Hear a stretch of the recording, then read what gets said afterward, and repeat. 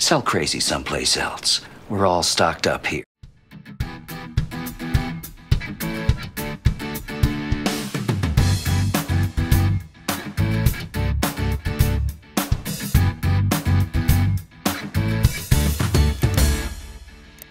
Hey everybody, this is Perch, and there's no way I can really do this video without somebody saying, there's my car, like beeping, saying, don't do this video, don't do it.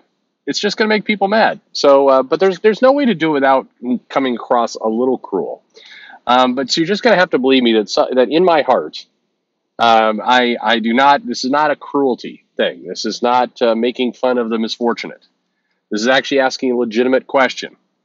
And honestly, it's coming from a place of like, hey, you know, I don't like to see people suffer.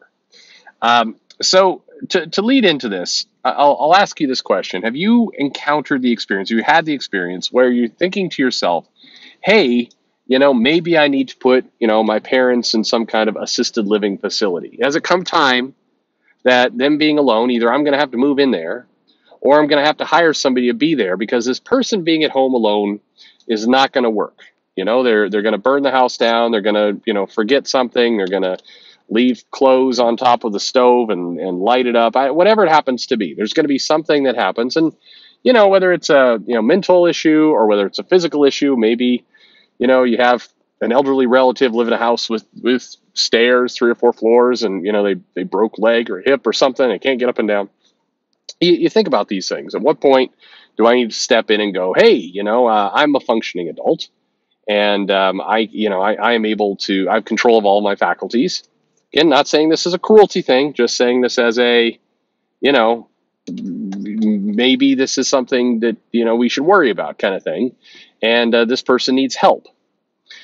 Generally speaking, unless you're some kind of sick bastard, you don't think about these things in terms of, you know, like I'm doing this out of punishment or anything like that. You generally think about these things as I care about what happens to other people, and these people are this person is exhibiting a condition that means that probably somebody needs to step in here and kind of just help steer the ship a little bit.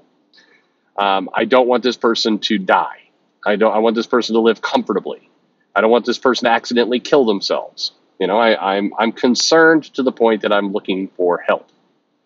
I'm sure, you know, you've seen those movies where like the young people stuff the rich elderly people in a home so they can take all their money, you know, those kind of schemes. I'm sure that happens. But by and large, people, you know, when they look for help for people who need it, it's coming from a place of love. Okay, so that is where I'm coming from. It is not a place of cancellation. One of the things that exists on social media that unfortunately is all too common now is this idea that, hey, we should cancel these people. Hey, this person, you know, we should run them out of town. Not because we love them. We're not actually looking for help. We're looking to scorn and isolate them. That's a very different thing that's going on. It's a very different driving force that's happening there. So I know there's been a lot said about what people tweet, and in particular things, you know, shenanigans that comic writers, comic artists get up to on social media.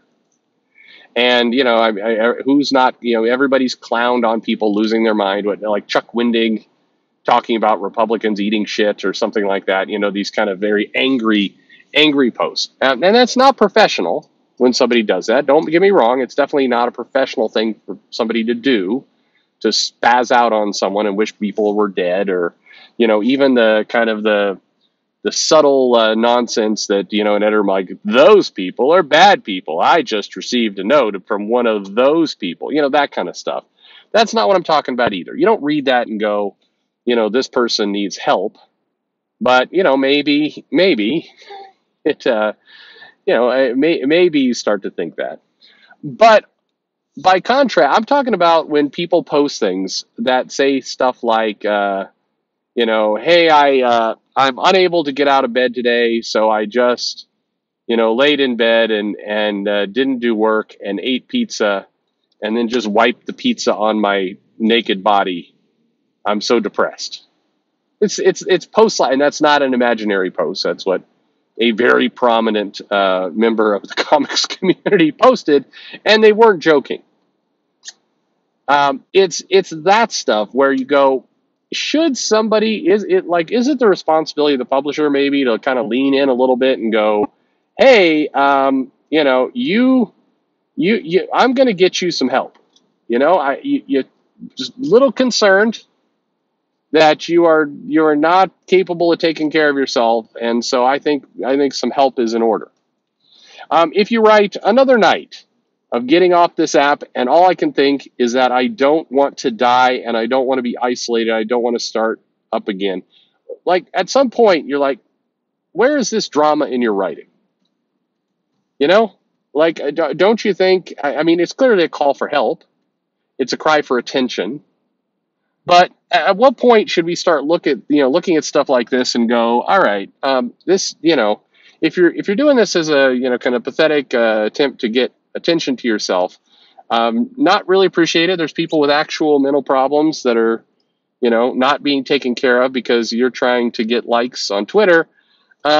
So we're gonna start. You're gonna have to either cut this shit out, or we're gonna actually start taking it seriously. I mean, we're gonna get a counselor to come and talk to you because we're afraid that you're going to do something to yourself. Literally. I mean, honestly, again, coming from a place of love. Or, maybe, a prominent writer posting, I did not wake up this morning anticipating to be 2 teeth lighter, but I learned something about myself today. I've been afraid of going to the dentist for years, and it has nothing to do with pain, but the understanding of a poverty as a moral failing. And then a thread develops from there. You read this, and clearly I would be thinking, I don't want to give this person work in my company because I'm afraid that, this is just not somebody I want writing some of the biggest brand superheroes in the universe. I don't think the sensibility doesn't match. And also, I didn't wake up this morning thinking that I had a requirement that all my writers had their teeth, but, here we are. I would not think to give. I would think to give myself like, hey, I wonder if there's like a social service kind of person I should call, like a suicide help watch person. Like, should I get this person in touch with a therapist or a counselor, or maybe somebody who could get this person on the right track and help steer them to a place of, again, I think there's a major difference between, we know who all the Republicans are and we will remember you. I mean, that's just mean-spirited. But you don't, and maybe you might say this person has some level of derangement syndrome, but you don't read that and go to yourself, yikes, this person needs to go to an assisted living home. You don't think that.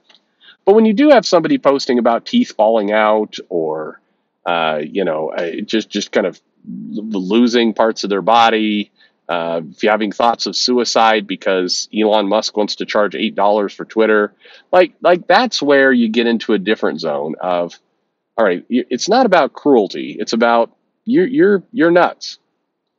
And so I know a lot of you are going to want to come in because it's fun to clown on people who, are morally preach at you on a regular basis and then fall apart. Everybody loves the hypocrisy of that, or the karma of that, or however you want to, we all love a good story of somebody getting theirs. But I'm asking legitimately, is it time for some of these folks folks, Folks, screw you, people who don't like folks. I'm going to use folks. I own it. Don't care. Okay, folks.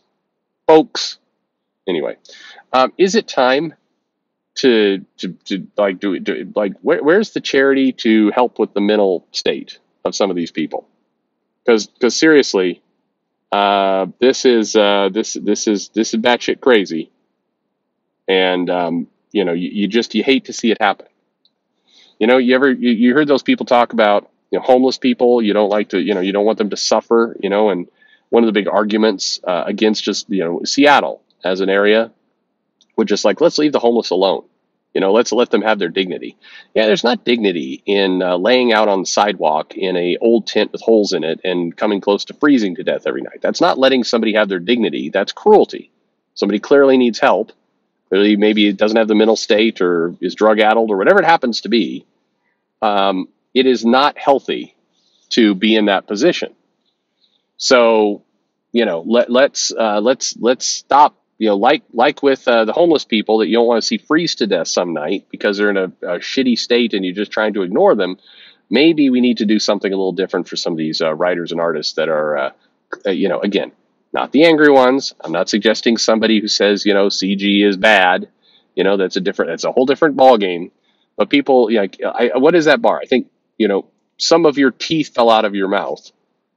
I can't afford a sandwich. And so I may start, I'm like there's some level of this where you're like, all right, time for, like we would do with an elderly relative that can no longer take care of yourself, time to, pack them up into the van and take them to a home. We need a home. That's my thought. I don't know. There you go. Just had to get that off my chest. There's been a high increase. I understand Elon Musk buying Twitter was apparently traumatic for some, and it's coming at the midterms, and there's the feeling that the Republicans might pick up a bunch of seats, and that's driving people batshit crazy. But it will be okay. No, it really will. And don't put that bullshit in, like, not for the women who can't get abortions. Look, there are definite serious things that people need to take care of. There's definite evils and dangers in the world for sure. You shouldn't have teeth falling out of your mouth because of your views on poverty. Come on. I appreciate that you're wanting to teach a lesson somewhere in there, but all you're telling me is it's time to go to a home. Am I wrong? Thanks for listening.